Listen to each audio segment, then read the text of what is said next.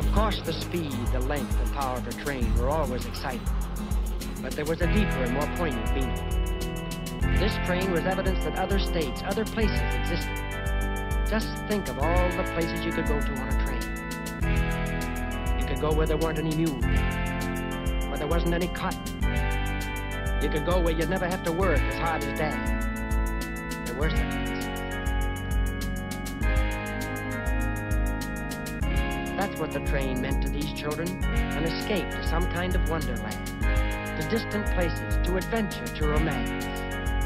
This was a means of getting away from the poverty of their land and their lives.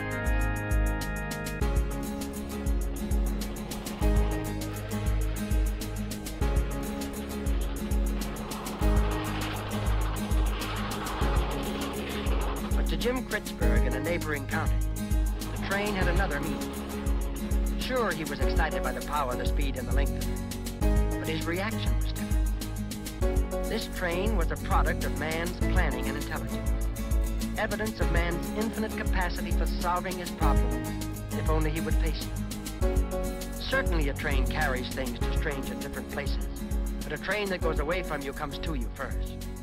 If a train was a means of escape, it was equally a sign of hope.